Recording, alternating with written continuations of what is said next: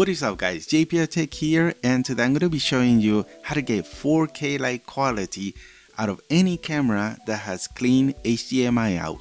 Now if you're into videography, you're probably familiar with the Atomos Ninja recorders. Now these take the video feed from your camera via the HDMI and record uncompressed signal directly into formats such as ProRes for Apple users and the DNHD for Windows.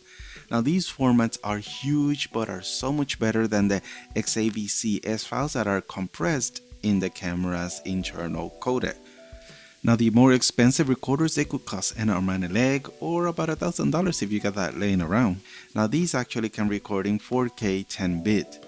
Now the cheapest recorders that record in 1080p are like the Blackmagic Design Video Assist, the Atomos Ninja 2, which both cost over $500, and that's a lot of dough.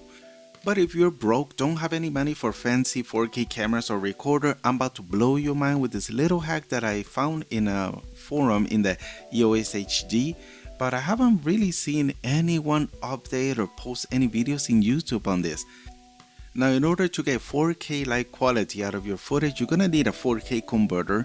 I'm using the Ricoh HD Up converter. It's a no-name brand and I got it from Amazon Japan for about $50 or so.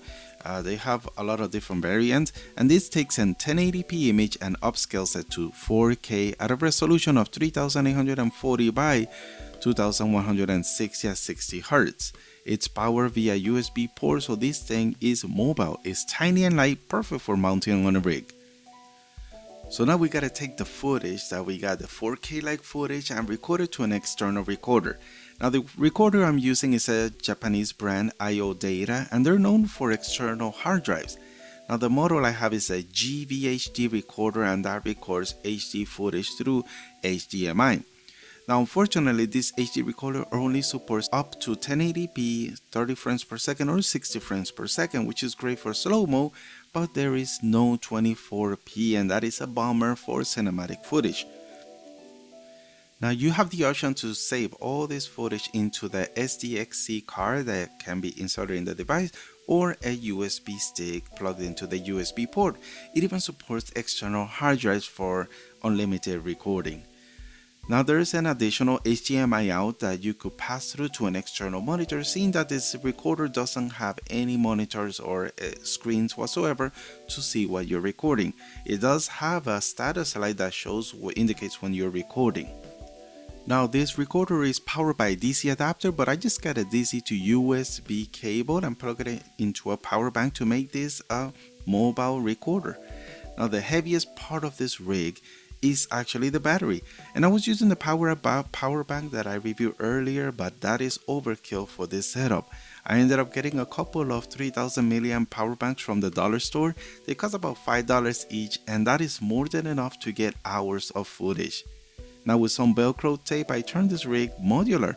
I can put them together apart very easily. You can mount it using a smartphone mount, or if you don't want to mount it, you could just run your HDMI cable through your bag, the zipper, and that's it. Just have the camera wired to my backpack. Now in my channel, I do have a video where I compare the footage from the A7S straight from the SD card to the upscale 4K footage recorded into this HD recorder, and I was blown away by the difference. There is definitely an increase in sharpness. Now in a future video, I'll be breaking down the details of the HD recorder and give you my thoughts on it. So don't forget to hit that little bell to notify you when the video is up. So if you guys are looking for a way to improve or get better image out of your camera, and if your camera does support clean HDMI out, then this is a very valid solution to get really nice crispy footage for cheap. So if you like this video, I really appreciate your feedback by hitting either thumbs up or down, it doesn't matter. Leave any questions down below, and I'll see you guys on the next one. Mata ne.